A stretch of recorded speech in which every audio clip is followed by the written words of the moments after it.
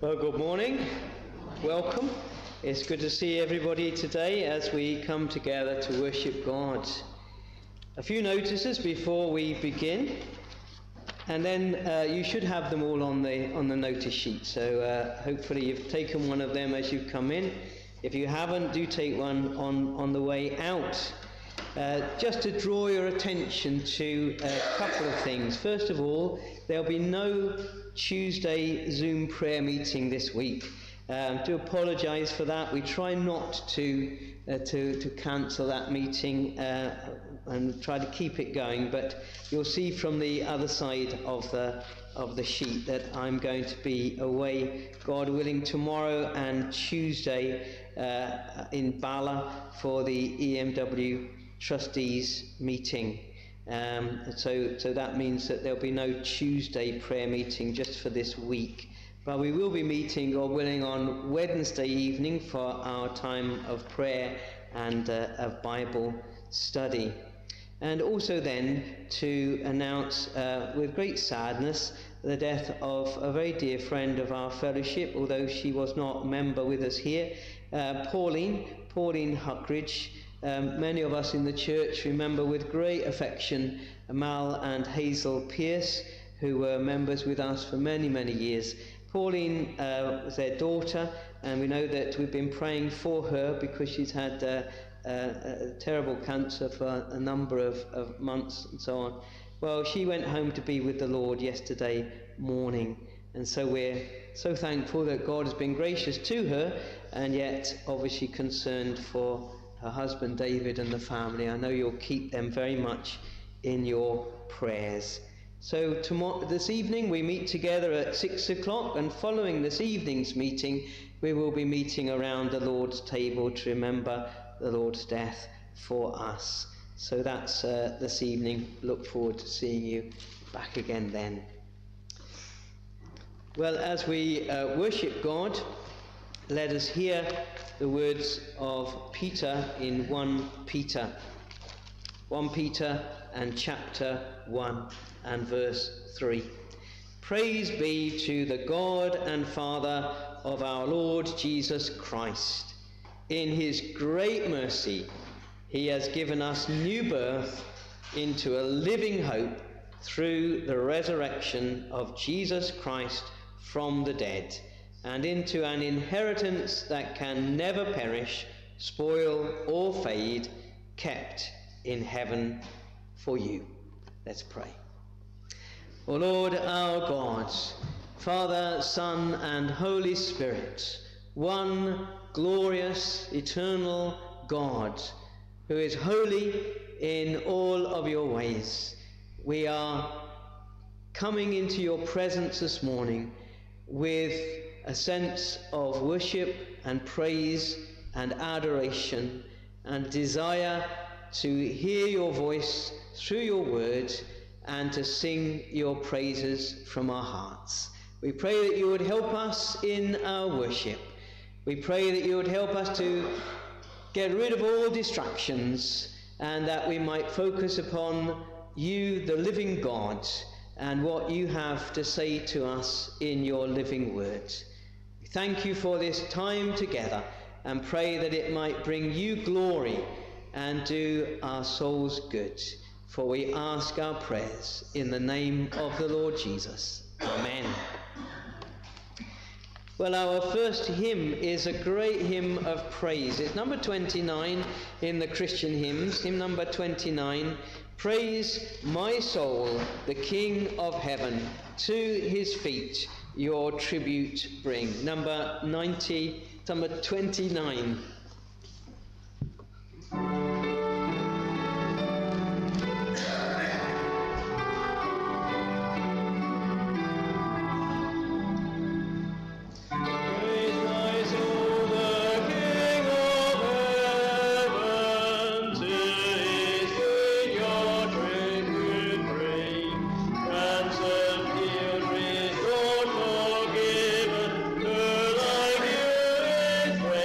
Should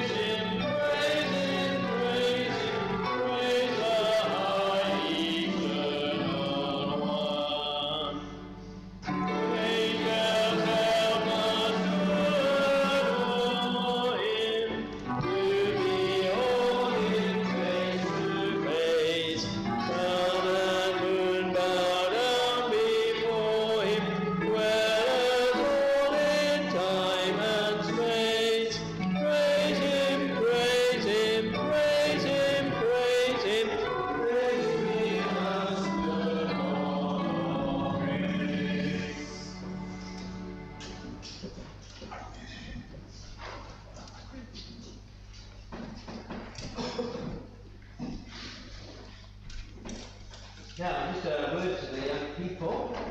I wonder if any of you know what a multi-storey car park is.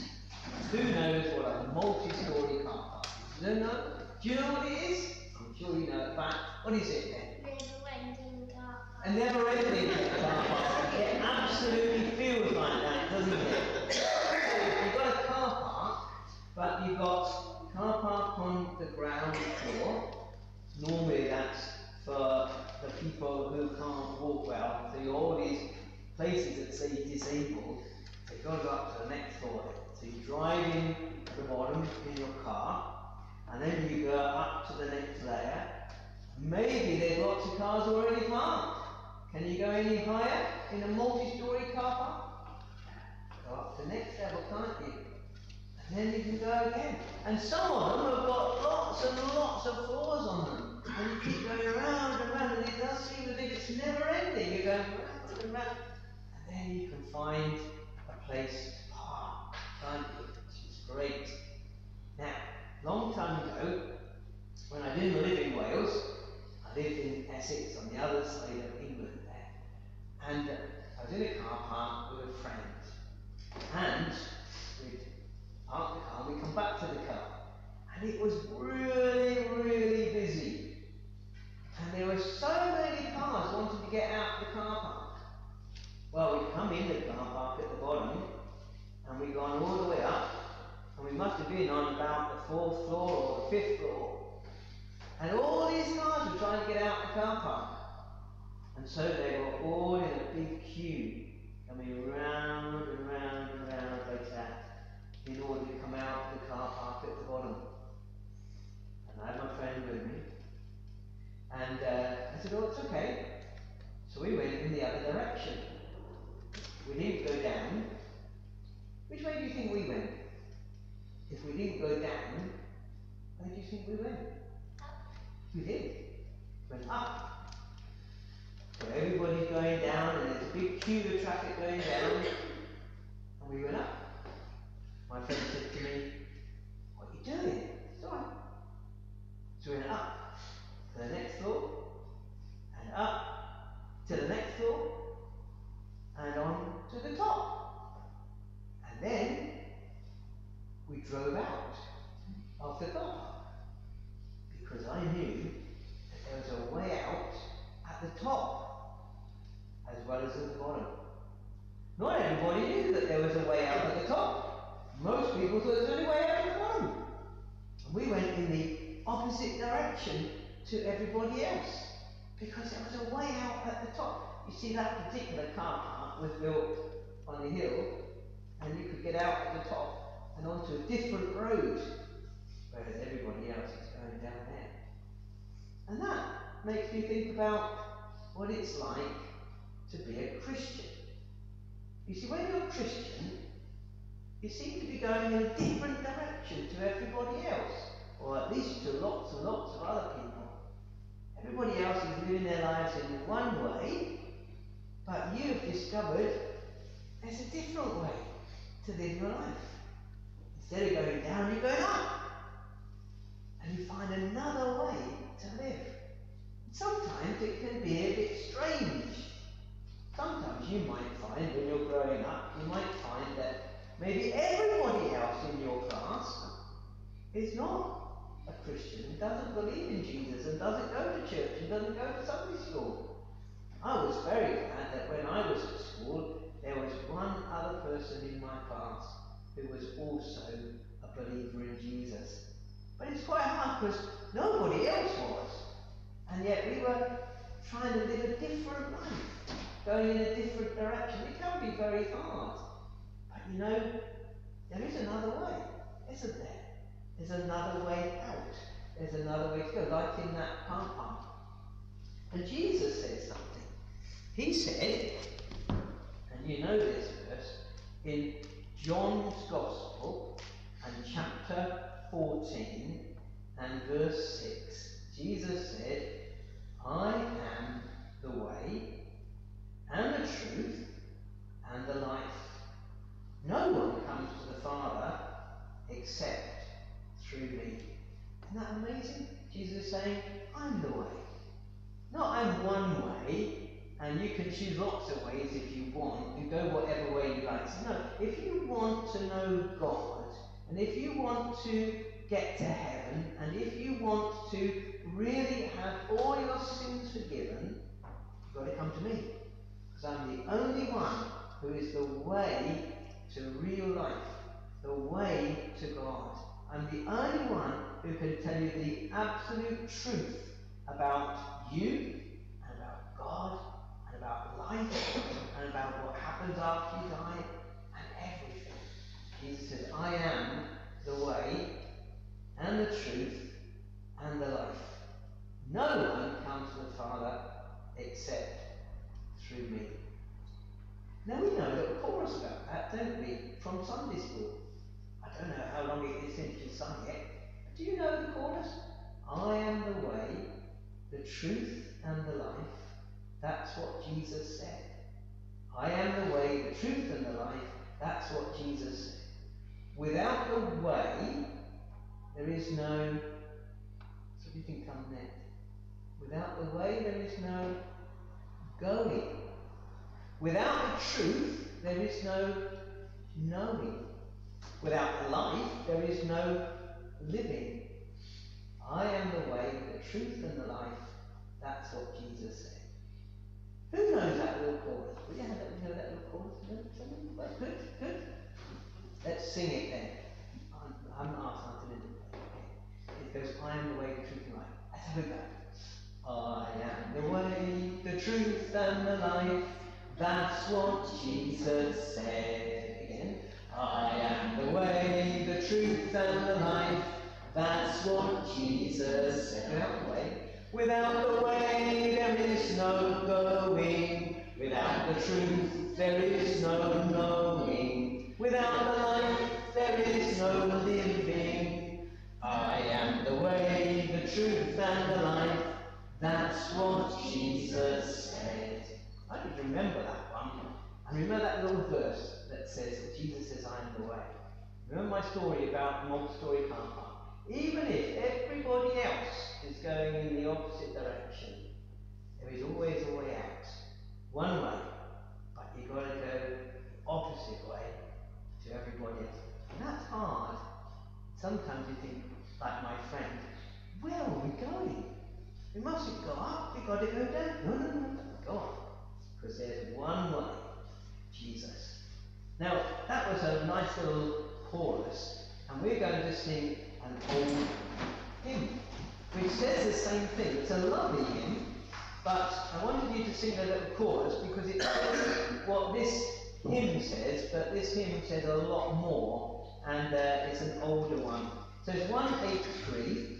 Thou art the way, to thee alone, from sin and death to flee. And he who would the Father seek, must seek him, Lord, by thee. The next verse says, thou art the truth. The next verse says, thou art the life. And then the last verse says, thou art the way, the truth, the life. Grant us that way to know, that truth to keep, that life to win, whose joys eternal flow. So we sing together number 183.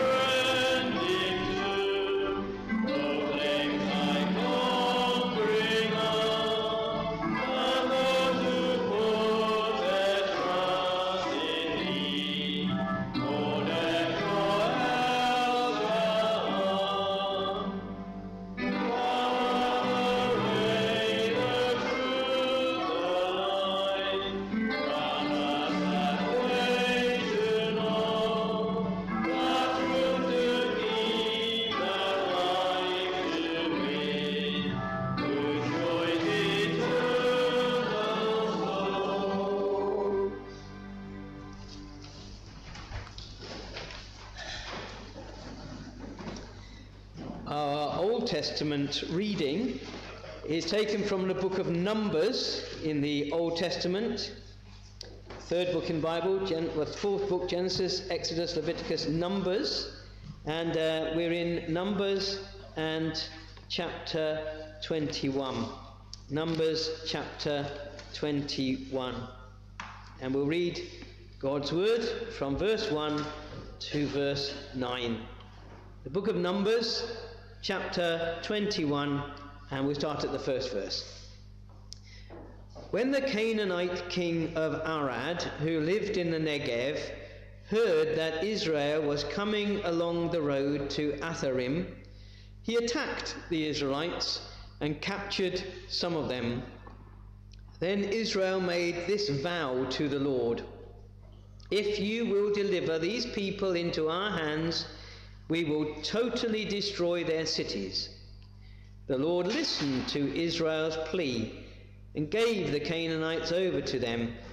They completely destroyed them and their towns, so the place was named Hormah. They travelled from Mount Hor along the route to the Red Sea to go round Edom. But the people grew impatient on the way. They spoke against God and against Moses and said, "Why have you brought us up out of Egypt to die in the desert?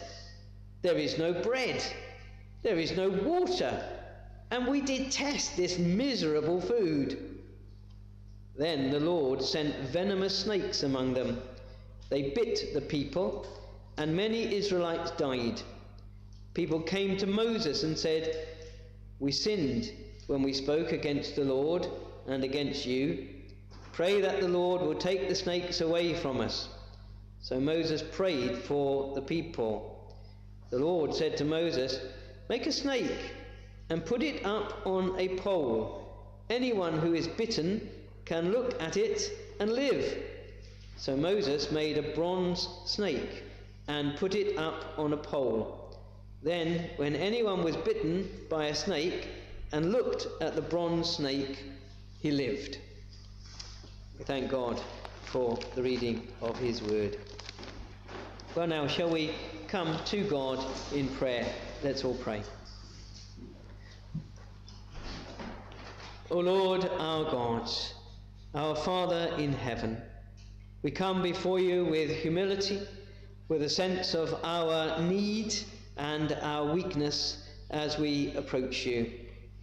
We come knowing that you alone are the God in whom there is strength, in whom there is wisdom, in whom there is great power.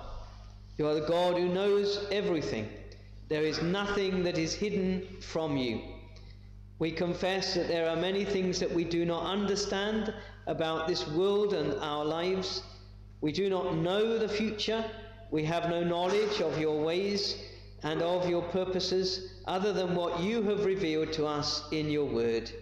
But we thank you that you have revealed enough so that we know that you are a God who is to be trusted, a God who is faithful to all of your promises, a God who has kept the promises that he made to Abraham, to Isaac, and to Israel, a God who has kept his promise to send his Son into the world to be the Saviour of sinners like us.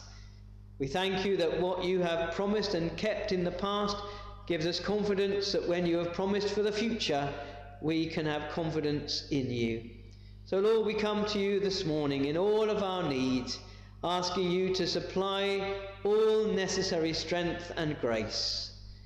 Lord, we need food to eat day by day. You have told us that we are to pray, "Give us this day our daily bread." And so we do. We ask that you might give us each day those things that are most necessary for our lives, to keep our bodies alive and to enable us to do all those things that you call us to do day by day. Our work, our duties, our caring for others. We pray that you would help us and provide all that is necessary. But we are more than body. We recognize that we have an eternal soul, and our soul needs to be fed, and to be fed on the bread of life. The Lord Jesus said he is the bread that came down from heaven. We thank you that we can feed on him spiritually and that we can know grace and strength and help through him. We pray, Father, that you would feed us with that living bread today. We pray that your word might be that living bread to our soul, that it might strengthen us, inform us, encourage us, convict us, that it might in every way do its great purposes in each of our lives. We pray for one another. We ask, Lord, that you would help us as we enter a new week. We thank you that we can do so, beginning here with your people and your word, singing your praises and hearing that word. We pray that as we go on into this week, that your word would find a place in our minds and our hearts, and that it would affect all the decisions that we make and everything that we do, that we might live that life that is pleasing and honourable to you. Thank you for the glorious hope that is ours, the hope of eternal life, so that we know that when it is our time to be called from this world, that if our faith and hope and trust is in the Lord Jesus, then it will be but a step between this world and the next, and we will open our eyes in glory and behold the face of the Saviour who loved us and gave himself for us. We pray for the strength and help of your Holy Spirit, that we might resist temptation, fleeing from it, and that we might be encouraged to do those things that are pleasing in your sight. Pray for those who are sick. Pray for those who are sad, and especially for those who mourn.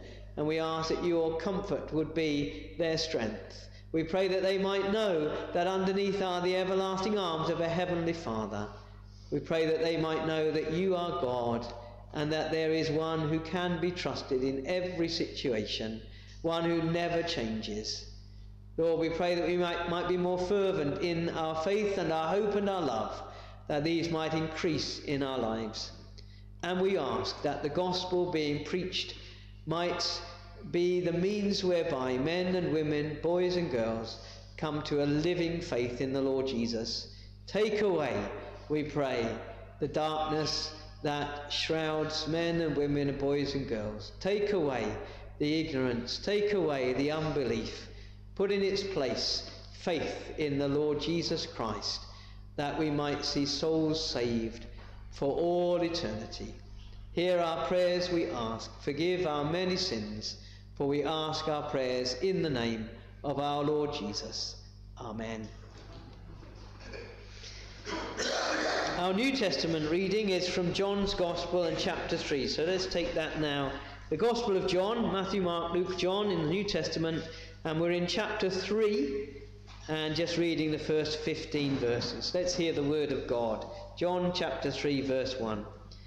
Now there was a man of the Pharisees named Nicodemus, a member of the Jewish ruling council. He came to Jesus at night and said, Rabbi, we know you are a teacher who has come from God, for no one could perform the miraculous signs you are doing if God were not with him. In reply, Jesus declared, I tell you the truth, no one can see the kingdom of God unless he is born again. How can a man be born when he is old? Nicodemus asked. Surely he cannot enter a second time into his mother's womb to be born? Jesus answered, I tell you the truth, no one can enter the kingdom of God unless he is born of water and the Spirit. Flesh gives birth to flesh, but the Spirit gives birth to spirit. You should not be surprised at my saying you must be born again. The wind blows wherever it pleases. You hear its sound, but you cannot tell where it comes from or where it is going. So it is with everyone born of the Spirit. How can this be? Nicodemus asked. You are Israel's teacher, said Jesus, and do you not understand these things? I tell you the truth, we speak of what we know, and we testify to what we have seen. But still you people do not accept our testimony. I have spoken to you of earthly things, and you do not believe. How then will you believe if I speak of heavenly things? No one has ever gone into heaven except the one who came from heaven, the Son of Man.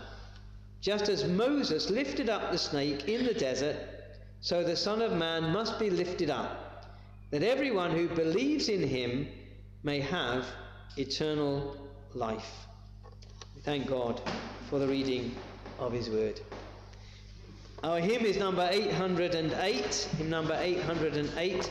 There have been many, many settings of Psalm 23, and this is a more recent one, number 808. The Lord's my shepherd, I'll not want. He makes me lie in pastures green. Number 808.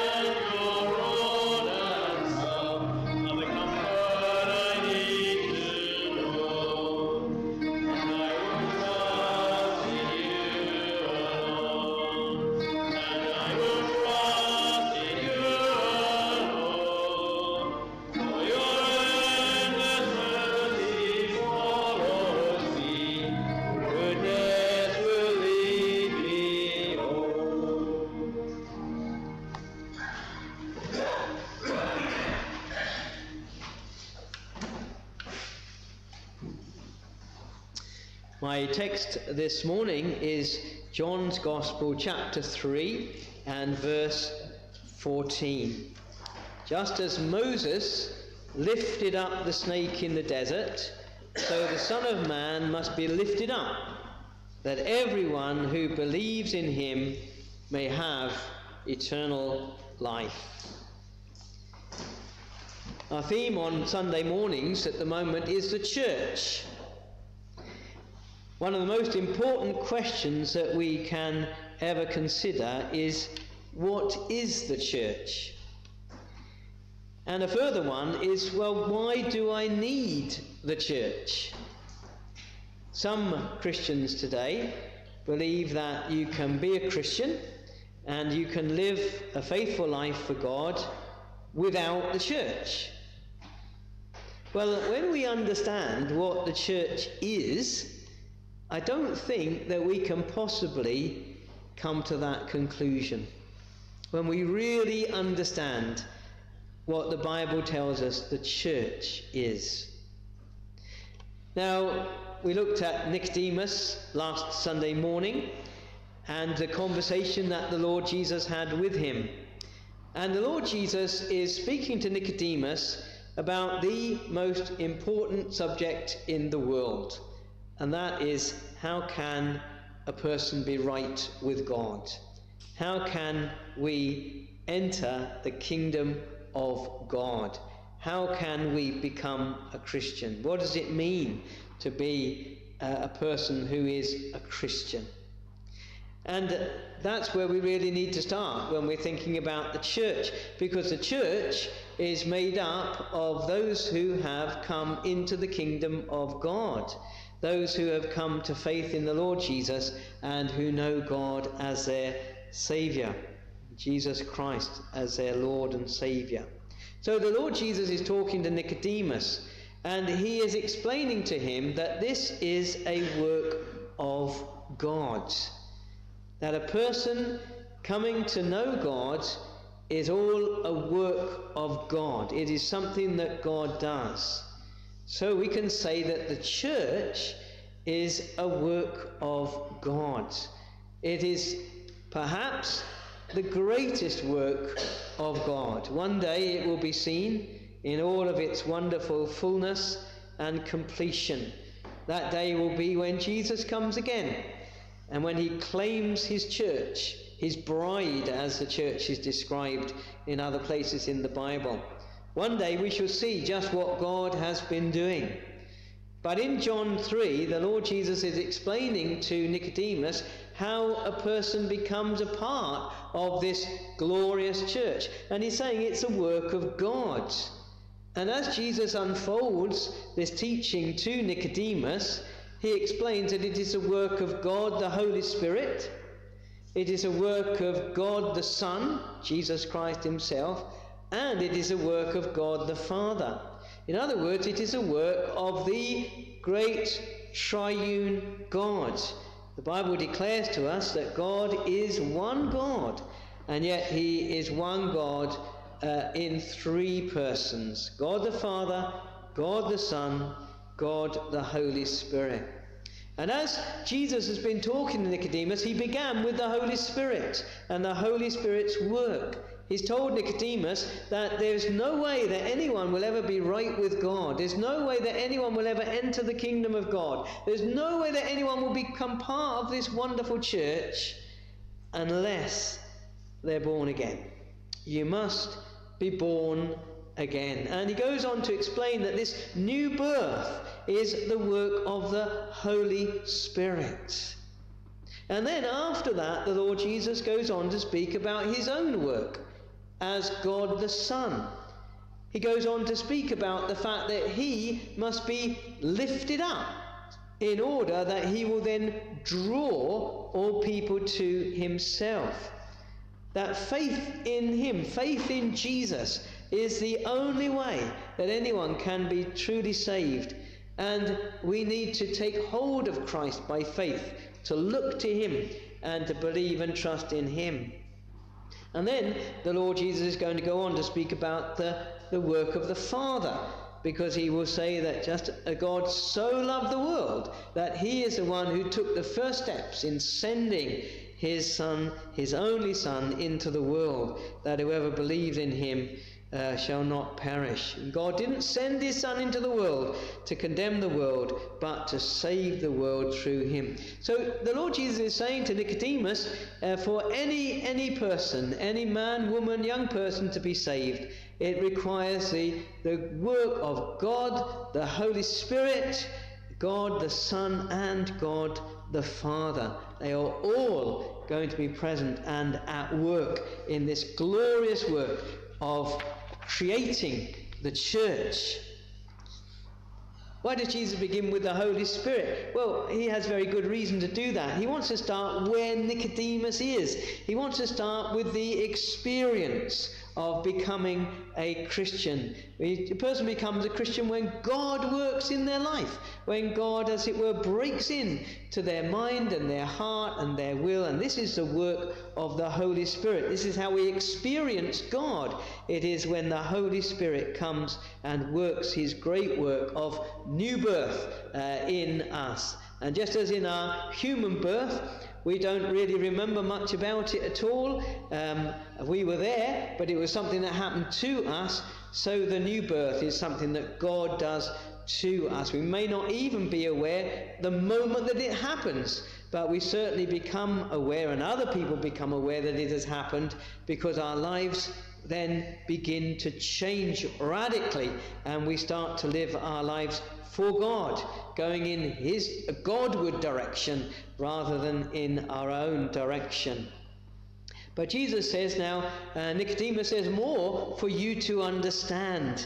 Not just the work of the Holy Spirit in new birth. You also need to understand something about the cross.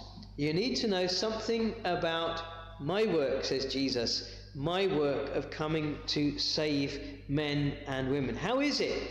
How is it that God can work in people's hearts? How is it that God can take someone who is a rebel and make him into a saint? How is it that God can take someone who is a sinner and make her into someone who is saved and forgiven?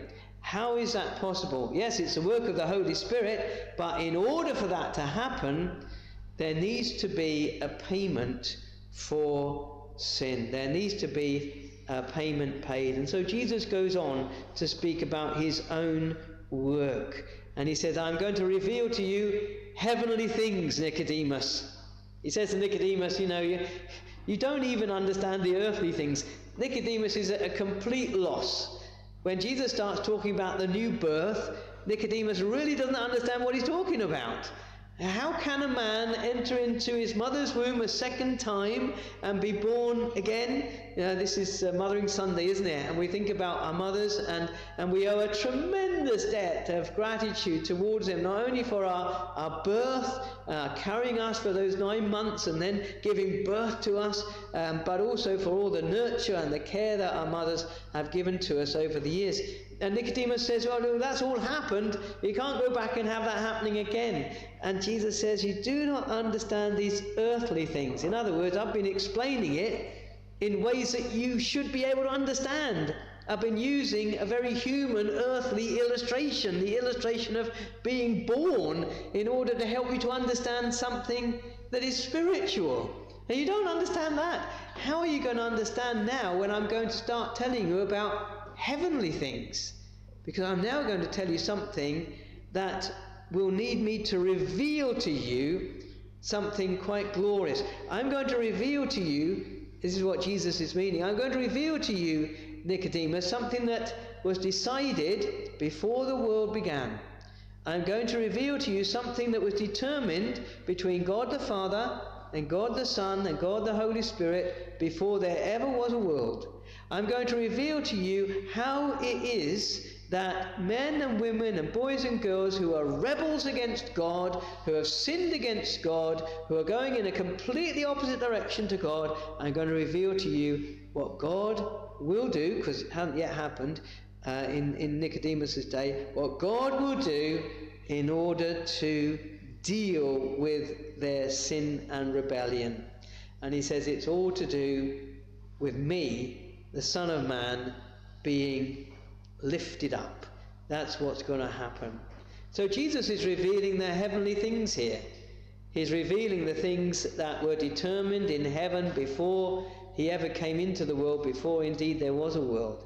He's going to reveal to Nicodemus the great plan of salvation. He's going to reveal to Nicodemus the fact that there needs to be a payment for sin. Something needs to happen in order for sins to be dealt with. We know that when we do something that is wrong and bad, there are always going to be consequences, aren't there? And we might do something that is quite serious. We as children, we may break a window, and it's completely smashed, isn't it? And we've done it, and we know it's our fault. Maybe we were playing a game, maybe it was accidental, but nonetheless, the window got smashed, didn't it? And we go, if we're good children, we're trying to be good children, we go and confess, I did it, it was me, I was the one who broke that window. And we go and tell the parents or whoever it is, and maybe it's a neighbour's window, you knock on the door, I did it, it's my fault, I'm really sorry. Now, we may well be forgiven. And thankfully, people are quite forgiving, especially to children when they do bad things. But you know, their window is still broken. And it's got to be mended. And someone has to pay the price for that. You can't just say, you're forgiven, everything's fine, it's all fixed. It isn't fixed. You're forgiven, yes. someone's got to pay. Either the person who did the act has got to pay, and most children don't have a big enough bank account for that, so it may end up being the parents, but someone's got to pay for that window to be repaired. Either it's got to be the person who did it, or it's got to be the person who owns the house. And it's the same with us and God, but on a much greater scale in terms of the sin that is against a holy God. The sin that is a rebel and rebellion against a God who is holy. And even our smallest sin, even the tiniest lie, the tiniest act of theft, even the tiniest act of unfaithfulness, even the fact that we haven't worshipped God as we ought to have worshipped, that other things have been more important to us than God, all of that is sin that must be paid for. God is a forgiving God, but we can't just say, I'm sorry, and expect God to forgive us. Something has to happen to pay for our sins. And this is what Jesus is explaining to Nicodemus. And what he's saying is, I'm going to pay. I'm going to be one that pays, Nicodemus. And how am I going to pay? I'm going to pay by being lifted up. Now, how is Nicodemus going to ever understand this? He's only going to understand it if Jesus can explain it to him through something that he understands. Through something that he understands. So he says, I'm going to reveal to you some heavenly things. What do you and I need to know about this? Well, we need to know, first of all, that Jesus came from heaven to reveal heavenly things. That's my first point this morning. Jesus came from heaven to reveal heavenly things. Look at verse 13 of John chapter 3. No one has ever gone into heaven except the one who came from heaven, the Son of Man. You know, sometimes people claim that they've died and gone to heaven and come back. They haven't. What's happened to them is that they've had some experience, some near-death experience. First of all, they've not died, because death is the complete separation between the soul and the body. And nobody dies and comes back. What's happened is that their body has shut down, and that they have experienced something that is very, very near death, but they're not actually died, because you only die once. But people say, I died and came back again. We know what they mean by that. And they say, well, I saw wonderful things. I was in heaven. Well, no, they weren't. Because Jesus says no one has ever gone into heaven. You don't go there till you die. So Jesus is saying, I'm the one who's been in heaven and come back and come into this world. And so we can listen to him, can't we? You see, unless someone has been in the throne room of God and listened to what's been going on in heaven, they don't really know anything of eternal things. Only Jesus was the one who came from heaven. He was there with God in the beginning. In the chapter 1 of John, we read that the Lord Jesus came from heaven. He was with God in the beginning, and he was God. Jesus was there before the creation of the world, and he's come from heaven into this world. He claims to be the only one who can come and reveal to us heavenly things, because he came from there. So who are you going to listen to when you think about heavenly things, eternal things? Who are you going to listen to? Whose voice are you going to trust? Every other religion in the world originates from the world. It all begins here in the world. It begins in people's minds and hearts. It may begin with their experiences, and they may have had some wonderful experiences. But every single religion in the world begins here in this world. Only Christianity claims to come from heaven and to be revealed to us from heaven. No wonder the Father said on the Mount of Transfiguration, "This is my Son whom I love. Listen to him. Listen to him." So Jesus came from heaven to reveal heavenly things. And that means that the best thing that any one of us can do in this life is to listen to what Jesus says. If we really want to know about eternity, if we really want to know about death, if we want to know about heaven and hell, if we want to know about eternity, if we want to know how that we might know God, the only person who can truly tell us is Jesus. No one comes to the Father except through me, says Jesus. So that's the first thing. And then the second thing that Nicodemus and we need to know is this, that Jesus would be lifted up like the snake in the desert in order to save us. Jesus would be lifted up like the snake in the desert to save us. Now, Nicodemus would have known all about this. We might not. That's why I read it to you from Numbers chapter 21. It might not be something that we are too aware of. It's tucked away there in the Old Testament, and I'm fully aware that not everybody has read all of the Old Testament. Hope you will do. I hope that in your life you will read the Old Testament. But it's there, isn't it, in Numbers chapter 21.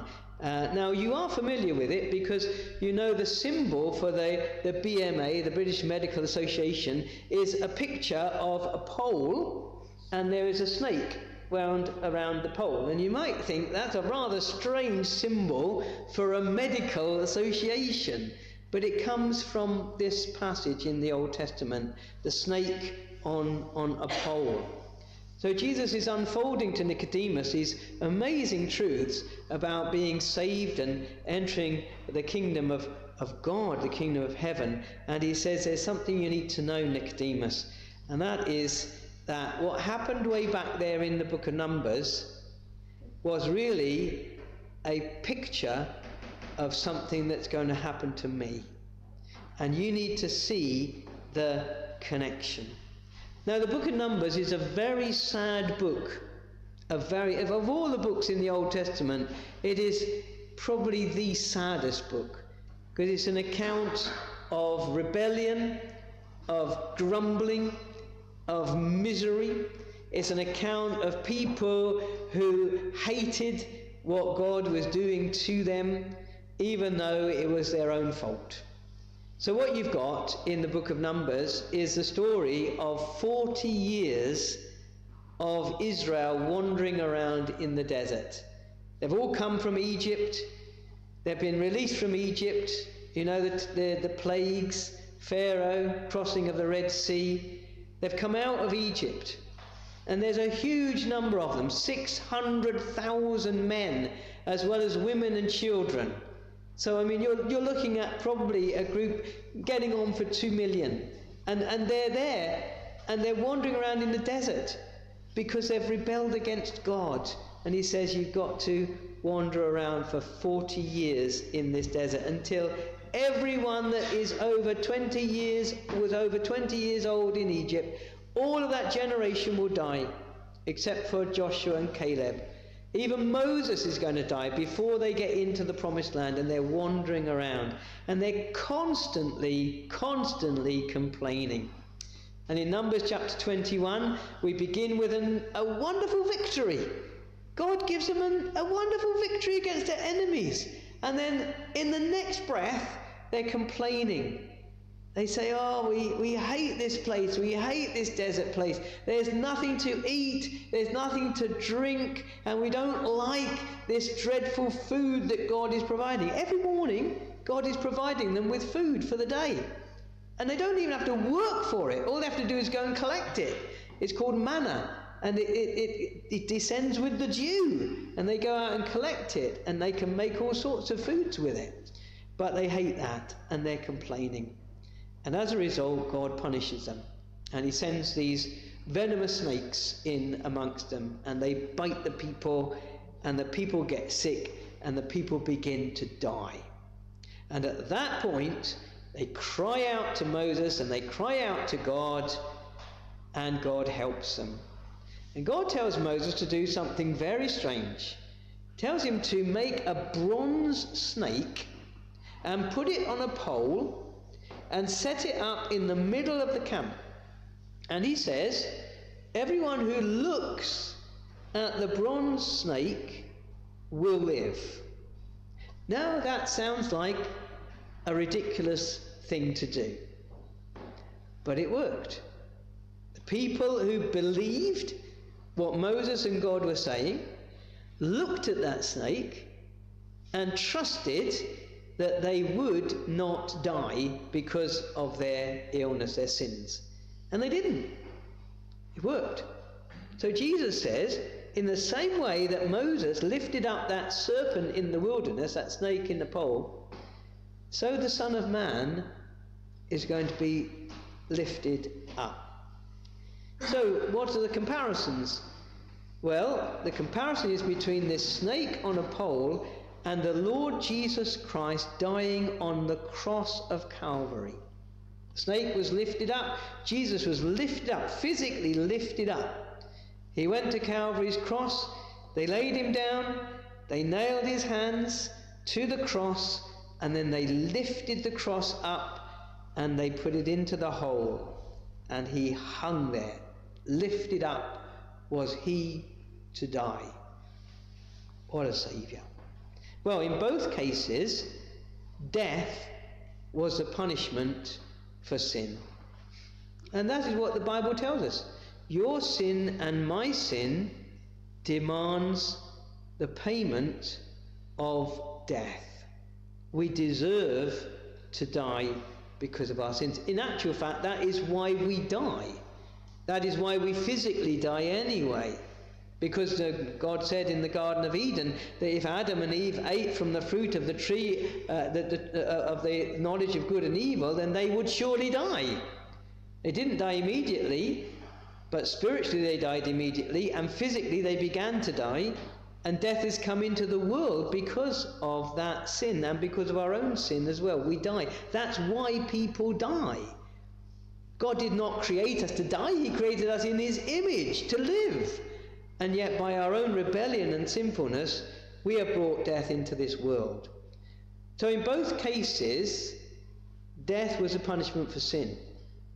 Also, in both cases, the snake in the wilderness and Jesus on the cross, in both cases, God provides the deliverance. It wasn't Moses' idea. Certainly the people would never have thought of that. Who would have thought that the answer to venomous snakes was a snake being put up on the pole? It doesn't make any sense, but it's God's way. And in the same way, who would think that Jesus Christ, the Son of God, dying on a cross all those years ago would be the way that you and I could be forgiven of our sins and made right with God? But it is the way. God provided the way of deliverance. In both cases, someone or something had to be lifted up in public. The Lord Jesus' death on Calvary's cross was a public event. In fact, the Lord Jesus deliberately came into the spotlight on Palm Sunday. Why did he do that? Have you ever wondered why the Lord Jesus rode into Jerusalem and allowed the crowds to sing his praises on that Palm Sunday? Before that, Jesus had remained quite quiet and hidden, and often he'd moved out of the limelight in order not to be made known. But here on Palm Sunday, he is riding into Jerusalem and everybody sees him, and then he gets into the city and he is deliberately in the public gaze. Well, it's because he knew he had to die publicly, so that the following Friday he would be lifted on that cross and everybody would see him. Something had to be lifted up. Someone had to be lifted up. And again, in both cases, life comes through looking. Life comes through looking. But not just looking in faith, believing. You're an Israelite and you've been bitten by a snake. You might glance up and see this pole, but it's not going to save you. You're going to have to look at that snake, believing that you will be saved by doing that. In the same way that many people know about the death of Jesus, many people talk about the cross, but they don't actually look to Jesus in faith. They don't actually believe and trust in him.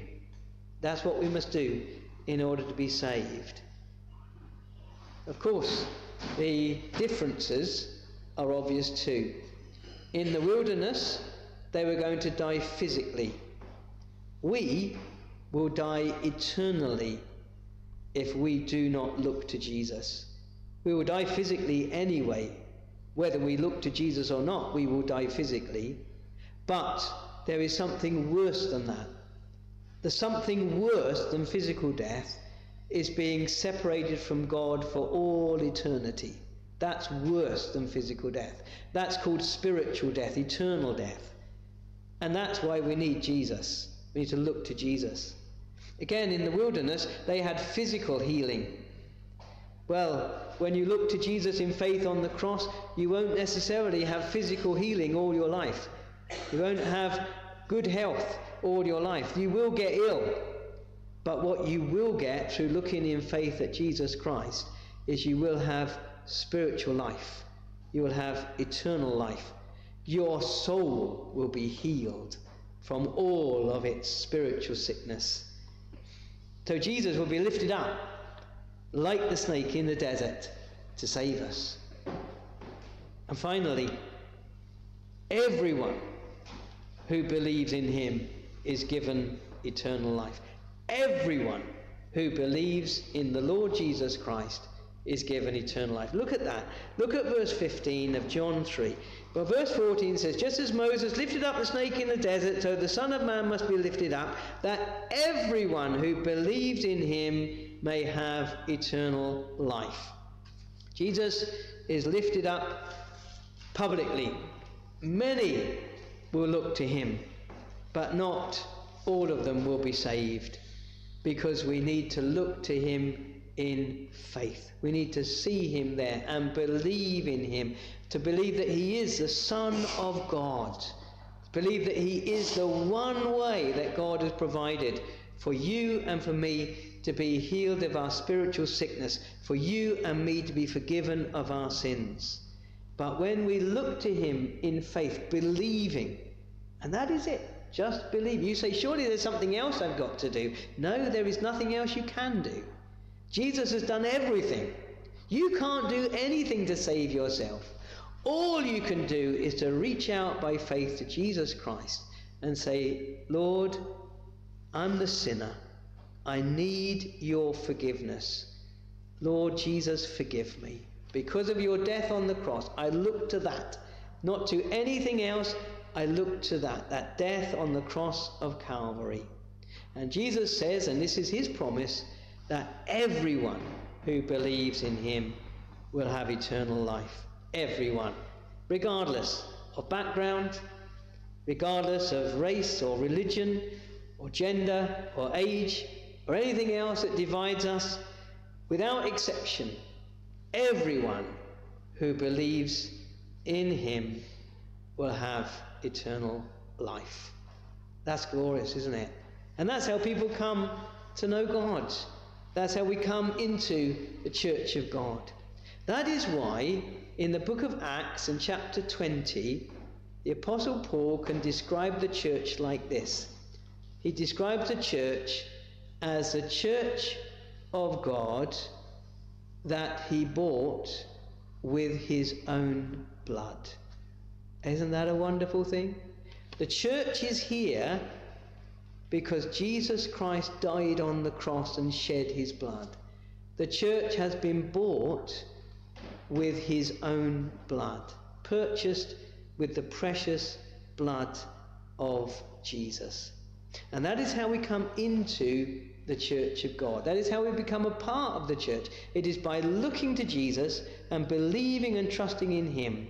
And at that moment we become part of this church that is made up of people from all over the world, from every nation, through all of time, who have all looked to that same Saviour and received eternal life. Church is very precious to the Lord Jesus? Is it precious to you?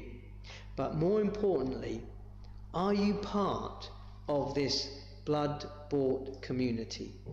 Have you looked to Jesus in faith and received this eternal life? If not, his appeal to you today is look and live, because he was lifted up, that even now, all these years later, by faith we can look to Jesus Christ on the cross of Calvary and receive eternal life. May God give us the grace to be able to do that. Well, let's close our service this morning by singing together. This is a great old hymn. It's not just for weddings. I was put off this hymn a little because I went to so many Anglican weddings and they sang this hymn. It is a wonderful hymn about the church being the bride of Christ, but it's a glorious hymn. If you look at the end of the first verse, it's number 370. From heaven he came and sought her to be his holy bride. With his own blood he bought her, and for her life he died. So 370.